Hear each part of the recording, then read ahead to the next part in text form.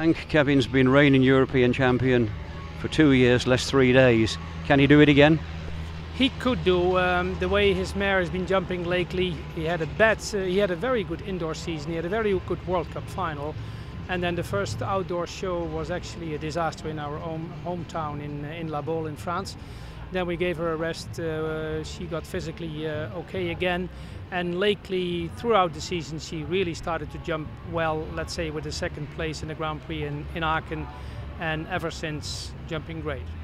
So you're fairly confident in her now, but just looking back to La Baule, the first Nations Cup of the season, just to clarify what you just said, totally out of character to throw the towel in like that at that treble combination. Yeah, that's totally been unusual for her. She's never done it in the past. Thank God also after that she didn't do it again.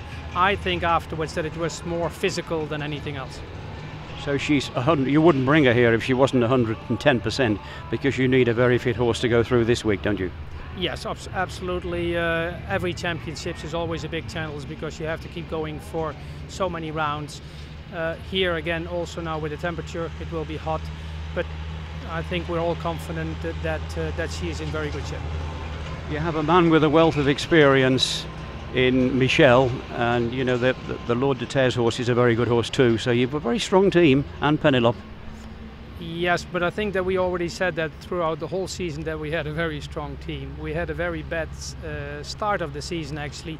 Slowly throughout the season I think that the team recovered itself, and in all the last Nations Cup they've not been out of the first three, so hopefully they'll keep doing it here.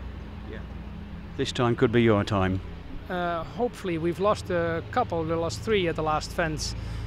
So I pray for that it doesn't happen again this week. Bad start to the season, maybe a good one at the end. I hope so, thank you.